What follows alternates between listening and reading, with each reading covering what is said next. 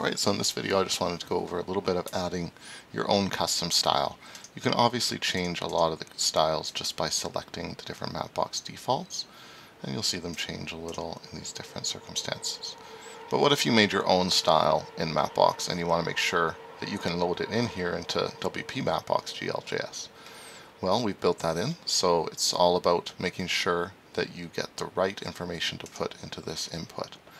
So the first thing to make sure is that you're using the same Mapbox account you use to get your access token. So if you head into Mapbox and you head up to your account, just make sure that you are using this access token that appears here as the access token that you're using in the Mapbox GLJS access token section.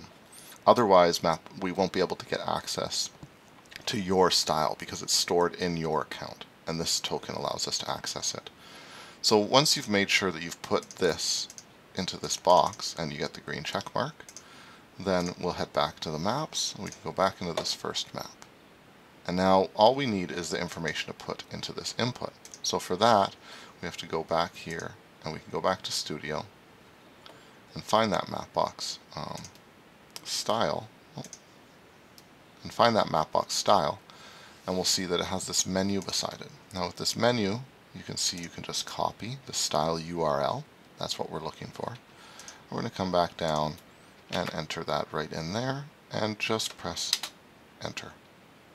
Or click out of it. And you'll see that this style with all of these borders, this is just one of the maps for one of our projects, has appeared.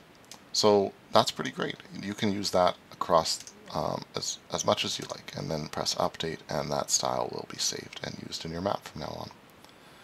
So I hope that's helped you out in just entering in your own custom style. As always, you just get in touch with us if you have any trouble, and we'll try to make the process a little easier for you.